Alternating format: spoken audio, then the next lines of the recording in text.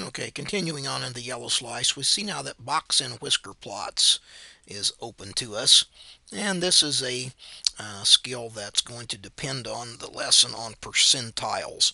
So what we want to do is basically construct a box whisker plot. So let's go over here and talk about that a little bit as we take a look at our notes. So first of all, the box and whisker plot basically is just that. It's called a box whisker because this obviously looks like a box.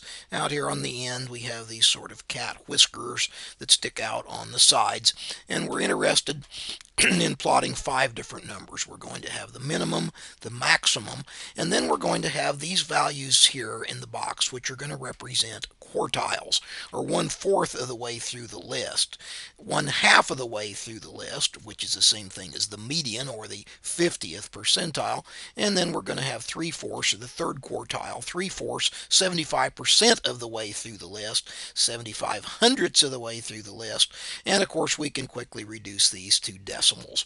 So let's set about doing the minimum and maximum. First thing we'll do is go back to our list. We will grab our numbers, pull them into the ALEKS calculator, and sort them as we did before. So we'll get those sorted. Notice right away the minimum is 29, the maximum is 60, so we can go ahead and we can add that to our box whisker diagram. We can just quickly go over here, grab the left whisker, pull that over to 29. We can grab the maximum, grab that, pull that over to 60, and we'll be on our way to getting that getting the diagram done. Now let's go ahead and calculate those other 3 values, and remember how those work. Let's look at our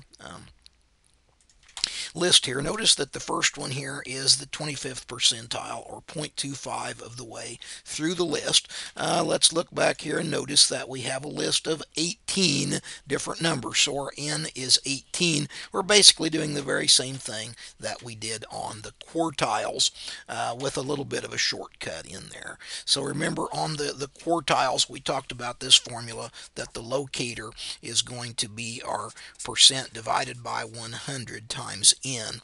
Well, in this case, we're going to be dealing with the 25th percentile, 25 divided by 100. So 25 divided by 100, we can take the quick shortcut that that's 0.25. So we can simply multiply that 0.25 times our n value, and we said that that n value was 18.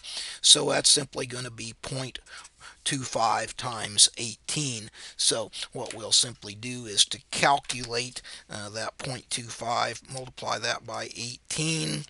That turns out to be 4.5. So look over here on our quick chart here. 0.25 times 18 is 4.5. Now notice that that number then is not a whole number, so we will round that up.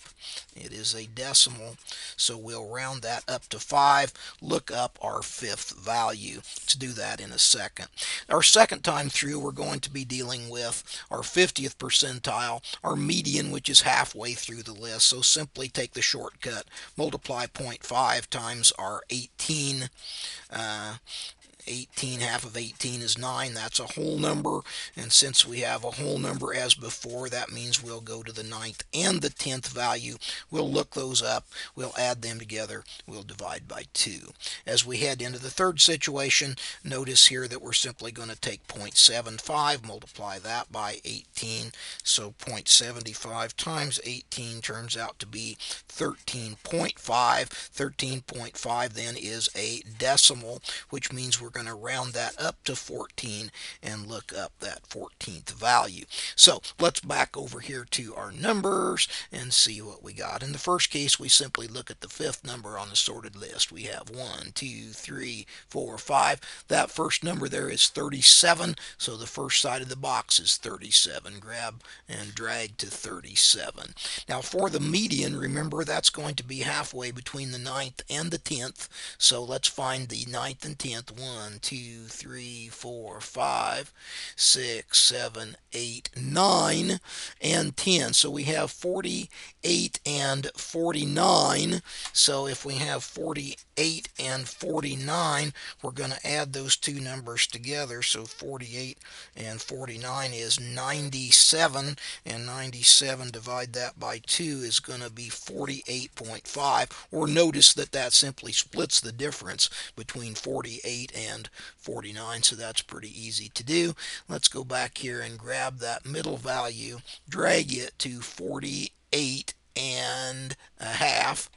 And then on the last time through, remember we're going to have our 3/4 of 18 turned out to be the 14th number on our list. Count backwards. Here's 18, 17, 16, 15, 14. Our 14th number on the list is going to be 53, and that should be our last value, the last part of our box whisker diagram. Let's give it a check.